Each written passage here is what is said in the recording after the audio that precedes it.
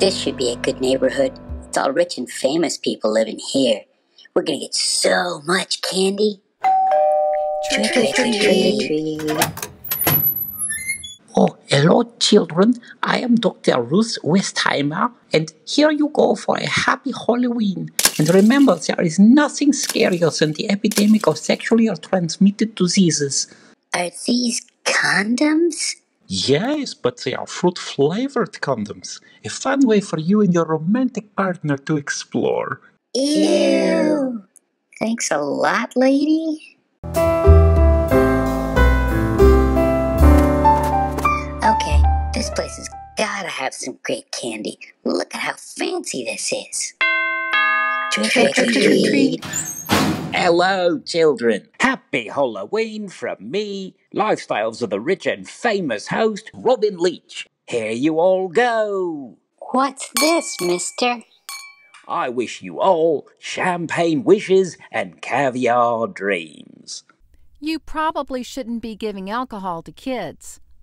Oh, come on. It's the 80s. Everyone smokes and everyone drinks. Okay. Happy Halloween. I'm getting desperate. We're 0 for 2 here, gang. Alright. This is the last house on the block. This is our last shot.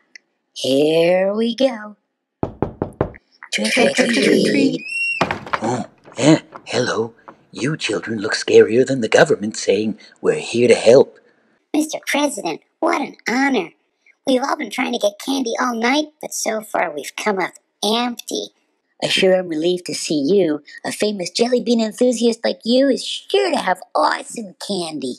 Yes, well, I'm going to give this boy a king-size Three Musketeers bar, and the rest of you have a happy Halloween.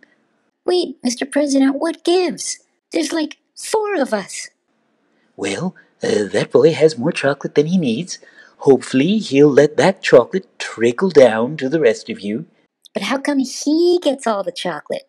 Well, clearly he has the best costume, so next time if you want the most candy, you've got the incentive to work harder. Good night, and God bless. Someday I'm gonna be an adult, and then I'll buy all the candy.